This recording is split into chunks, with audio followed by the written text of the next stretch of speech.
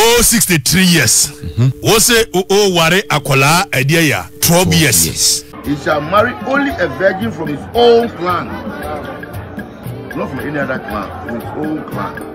Now the foolish excuse of the buy and say, yeah, warena mano, not that on chief priest and the betna. Name yeah, warena mano, say ya,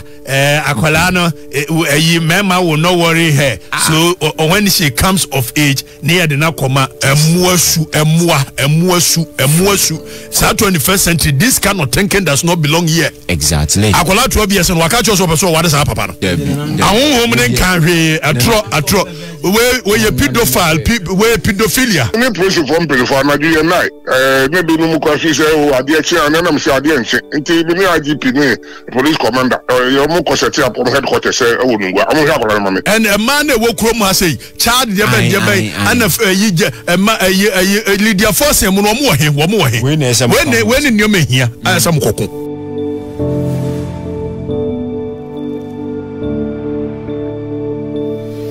Usioma kwa babo wa Ghana TV so enra yedebetu dwa 63 years Bubu Ulomo the 33rd chief priest owo Nuguah waware 12 years girl na okromo as say waware ni wiye eye customary rights no all the rights no e friend na ayimo de eno ena nipa bebre a reacting nenso so omo nsem a omo di to dwa ne say saa ababa wo yi na sa abayo yi e ba be ye nkonyayere kopim se odi 18 na so so aware a waware ne papa mu pa neno ena nipa bebre ebo anyo so international child rights anasa child right international executive director Ora Bright appear eba beka ho asema wo chese ntwayi ebuga na mra so because 12 years there oni ho kwan say oware sa na Ghana mra ka ni nyina ye de bremo na Ghana police service dia ba betu dwa say abofra no ene ne maame sisi no omukura omumu a omu safe place a omu protect omu no mahwe say nhwehwemu ebekoso kama say de be ya abofra no so ebetimi enya ne fa ahudi a ese ne efata na omo ahwe na eno ana Katakyie Afrifa mensa awo Angel FM Angel TV wakasa wo chese sebi emo akura enye sedie esi koso no na wakasa pa neno ena honorable Stephen Asamoah Boateng Asabi awo ye Minister of Chieftaincy and Religious Affairs enso so akasa wo chese ono a woni Ghana police for ena omaye ntotoye enra wa na ene IGP omaye ntotoye se Nuguah ho no omukope headquarters na sa eno ma koso sei no se de be bi nkoso biem ni nyina yebeko na yakwa akuti eni kan ni nti Katakyie Afrifa mensa emra eba yebeto aso you know was in Nuguah dey Babu Ulomo awaye dey chief priest eye dey awaye dey we chief priest it wonye Nuguah hene now we and in 21st century in this age and era freedom we chief priest it yes wali akola 12 years wabodam ko we chief priest Nuguah for monganjem chief priest so mo mental problem mo oh ye be man so dey make am abunfu open dum tv no sense hunu say ya na mbedi 21st century dum tv ni dum entie kura dum no ko well human beings what breeds are this we chief priest it akola 12 years ya ware na maw 63 years ko na wo ba 12 years so be mo bia ware no ko hey wonu sa papa no osi wo se we chief priest no ne ba 12 years so be mo bia ware no freedom and we sit in a country of laws 63 years wo se ware akola edia ya 12 years now the foolish excuse of the buy and say yeah warena mano not that on chief priest and the betna name yeah warena mano say be ya akwala ye mema will not worry her so when she comes of age near the nakoma emuasu sa 21st century this kind of thinking does not belong here. Exactly. Akwala 12 years and wakacho so person what is our papa no ko hey sa akola 12 years and wakacho so person what is our papa na freedom And in this age and era, we keep on doing this kind of barbaric customs. Exactly. Subjecting a young kola to this kind. And I mean, what one hour about 12 years when you just see a chief priest, I went 63. Nana bought you say fita, I gonna done 3 more. I gonna done 3 more. Or so I wanted 12 years child. Oh, I can't almost a custom.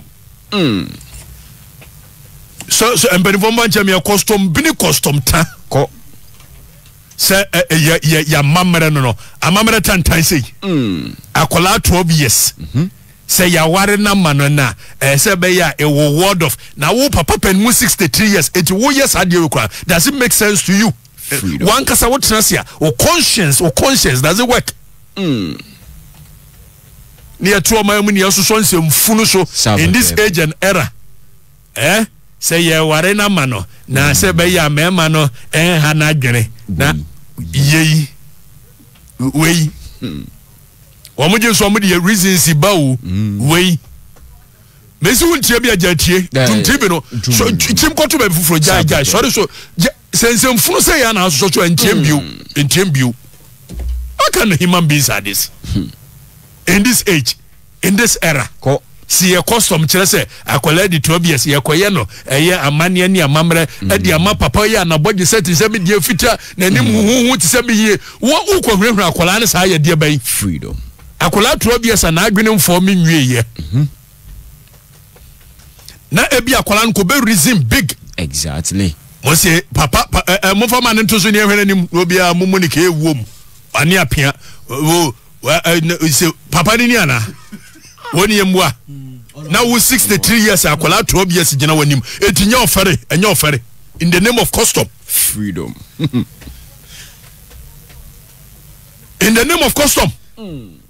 nyama tantan kan say ya mo so e wo kroma in the name of custom abakwe we anyway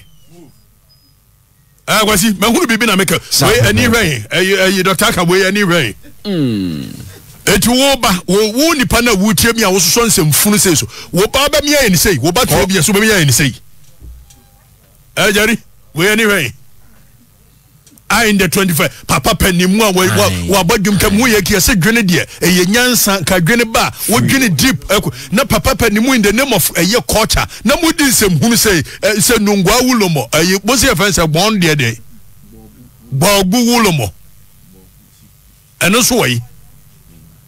we ukoye obeka se nananom se nananom nka hwe dabi ahonhom ne nka hwe atro we ye pedophile we pedophilia we a pedophile exactly if you are interested at this age if you are interested in 12 years you are a pedophile that's all it's that simple exactly and I the question nananom se nananom beka se na nananom nka hwe nananom ni nsamfu sei nananom no omadwene mu abob wo mon kan sem hunu sei sa pepepe nana bia obeka che se ware akola 12 years ana nano so waboda mu asamado freedom nana bia wo ya asamado a sa na mo ya na mo ma ye nana no musum ya anya akono ankwase asema mu pedie na mo de akwose nana no musom sa pepepe se nana no mo se me se nana no mu bia wo mbetena asamado beka ankwase asem se no wono wabodam entie sa nana no freedom mo mi anya nioma bi kuro mo ha ne ho ntoye de be no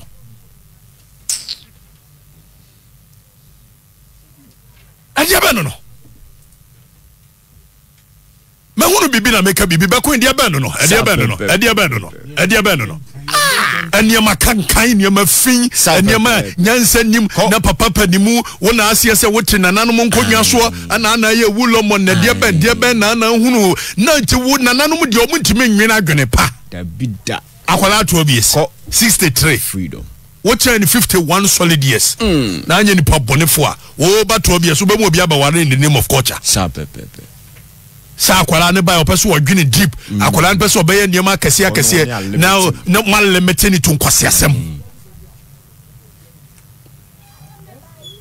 Wo dey make wo ye be ma obumfu ne be di nkwase asem wa ne hwa de. Men try. Ba wonu bibia mo so meka bibi. Sa pepepe. Nsem funu we wo ya iwulo mo o se go obu dia wo jari una ani mo aye bo obu wulo mo bo obu wulo mo mo fa ne picture ba ko ne betu so obi ahwere nim mo fa picture nana ni maku brensi ama nana bosomfo wono na ti asante konfo bosompani de boa asante bedru de dru ye konfa no che bosom no nana ni maku brensi ama na tia no dabi emfre no nana ni maku brensi ama na tia no nti nana ni maku brensi ama woni nsemfunu se dabi woni nsemfunu se amia na me ba no medicine ni no freedom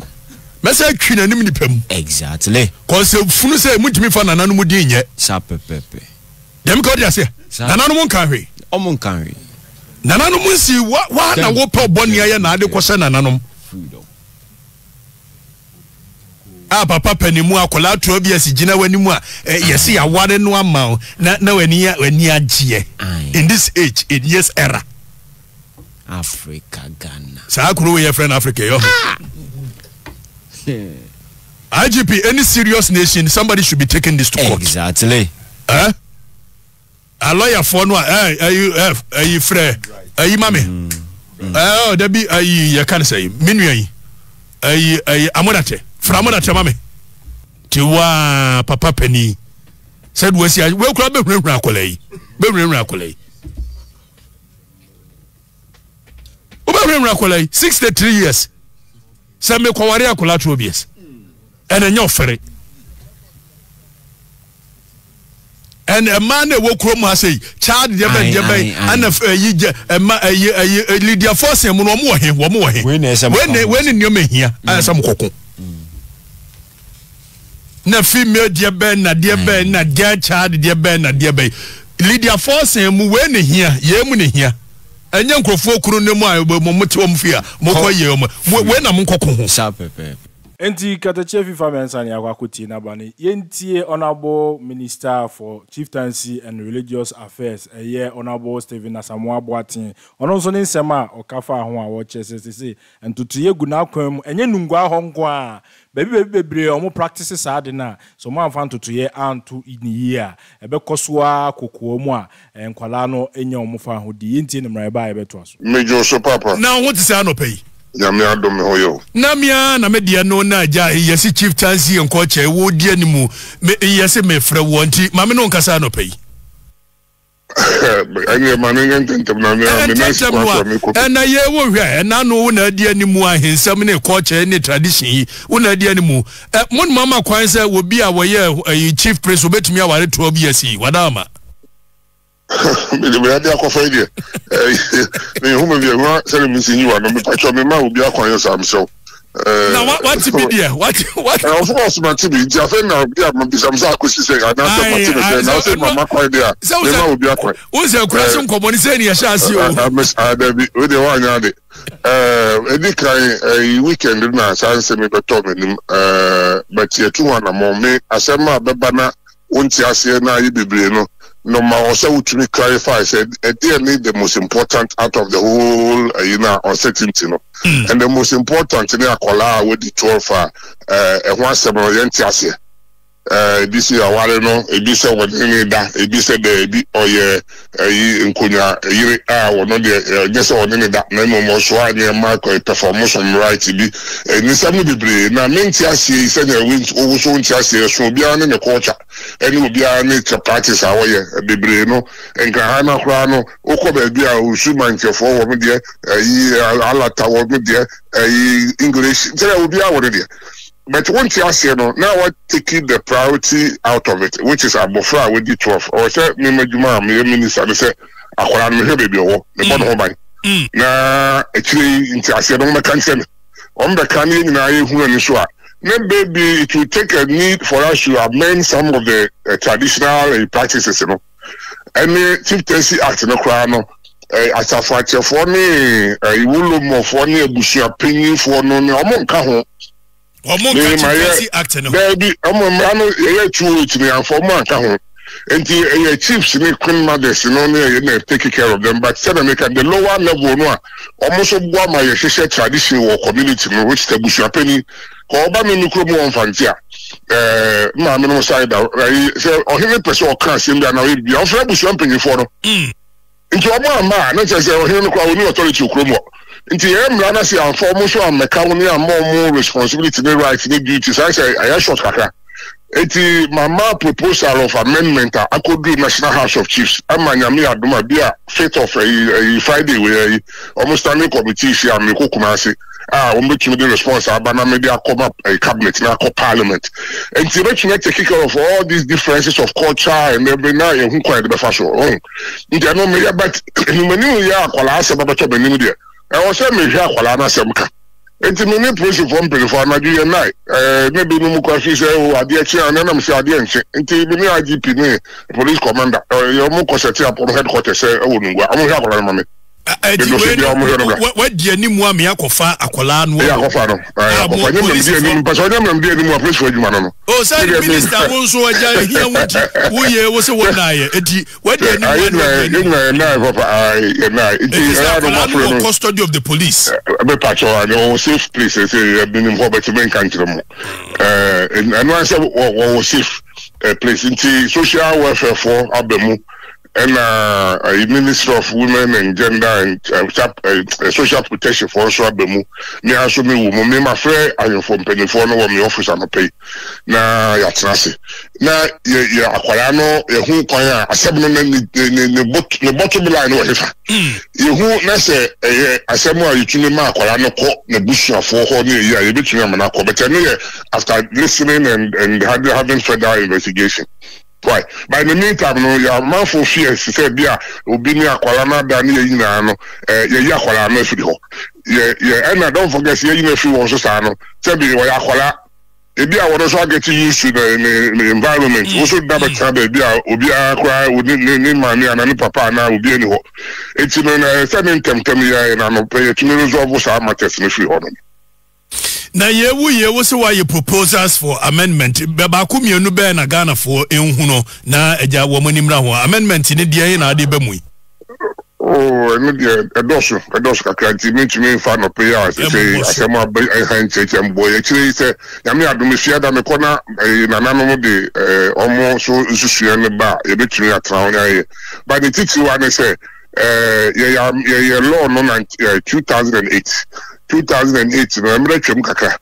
ena sene ya yinim no amamre ya se ya ka wa se ma ye bebre won kan ebi no so ya mu de wa igbe ebi no so ya mu de wo sire ebi no so ya mu de fanti obi eni na ba na won ti asia na no obi ade atoba ebi na enti e wo say amendment to be taking care of traditional practices na variations in the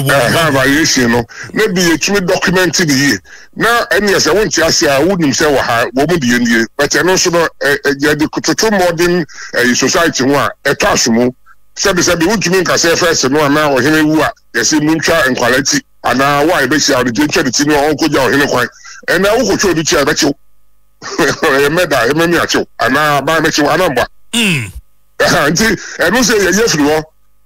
nti ene ma bi ho se ye firi ho the female offense genital mutilation say ebi no na mo ye be say ebi no maja ebi no so da ho ye ebi no di sie se musa nti ninga ya enkomo a mashoe ne nananom ahemfo mpanifo ne ahemafo no ye trust ne nya obi awu nti amendment ne kura de ba no me de ayi bi ahemu se yemma nanahema no mo ayi role bi player saa ne me ye fa yemma nkwala ho emayua omusuku nsem omo awale sem omo adwuma sem ni na yomo nya nti there's a lot of proposals in the amendment. A lot of proposals here work ye no we kurai na nkrofo aka say the diverse nature of a year society no na we bia no e woni different culture said ye work anka yenya a year single document a codify most of a year culture no into a year law na eno nen guide a year the conduct of ye himfu ye betimi ayeni. Well, there are two things on the codification. The number one, I think 1 media there, 1 is also to me a codification on that. Then the master can back off them. And the toss be doing this cultural practices and also to me codify. You are right. But Ubayano, I was saying to me, and no, not the arbitrary here, because I can remember so. I was saying, Yamrena, a Tibi Numase, and now you need to do some lot of research. also oko from no outio masi na kase de no we na mo ye de say but many de tani me we ya class sem bio pato njemi yenko ni biaba kakra nti obetumi a ebi also yes ni biaba but we no enya de hamu bi enya when it's affecting human life any property those are two key things there will be kwa and will be die eda ho a we say protecting enti no betumi aka say yes tradition there but we dey so ana enye family ko ma na say mfa entosumu kura so na make no mre anya dey saade no na wo can National House of Chiefs and the same constitution you know emma wo mo under article 270 something say wo mo enya sa nnume na wo mo codify na make wo mo djuma no tell me say me boa wo no ye music asem o de be yes na make research o say me register say o so me boa wo mo o say me money pa kofom o say wo mo almost 60 crowd o say mo allowance ni na ya some part of me ministry djuma no. Are we making headway? Oh yes, we are making lots of headway. Me na no mo atase a o na atase na me kana kade na a check akra but me buy free contentum but codification na me ma o mo free na my intem free some buy afena so make ya me be minister on the 4th of April enti afeno na religious side kwa the next free ni wa ekoso but they say the policy ba ya ho kita ho die bebre enti eguso kakaka better no pay no bre Abusuya adwumapa on demand service for na say adwumapa on demand for say o pese wo di dwuma bia nkankanga for am abrochire a obehia nipa didi so ya tilers anasa building constructors fashion designers chese auto mechanic bia o pese wo di say dwuma bia ma no obekọ ye app no so na wa download adwumapa on demand service ayesa so abekọ www.adwumapa-on-demand-service eno so bako ko hu edwumadi edi nyina ni trimopo nyina ne se ye boawo ema wo kwakofo obi ana wodi dwuma bi a nipa a wo kwakofa no esansa wonnim na kira kwan bia nti no to bi kura nipa na gisika wie open here na hu no adwumapa-on-demand fo aba ama sa ha nyina afiri ho esansa obi bia ya de be ma so woni dwuma bia ma no ya ye background checks ehu se nipa yi onim ne wo ye enye kwanche trefa ni bia wonim de wo ye ene ye fa no edna ma wo na nigisamba ko omu ne se onipa bia de be ma wo a odi be di dwuma bia no sebe background no sem anase si ebu afa so pa dia enya de besi na wanso san nim se sabe ko soja mumpo a ye wo military police ono so soja ni ochi soja ni eno me kire mu se eye adwumapa on demand for no ye san so supervisors a abre nyina no omko rounds eko check se adwuma na nipa no de beda ye no sa pepepe ene ye no na se adwumapa on demand de omama adwuma no aye simple se bibi ni ena onte ase ampacho no wafa numbers no ayegusuo no no wafre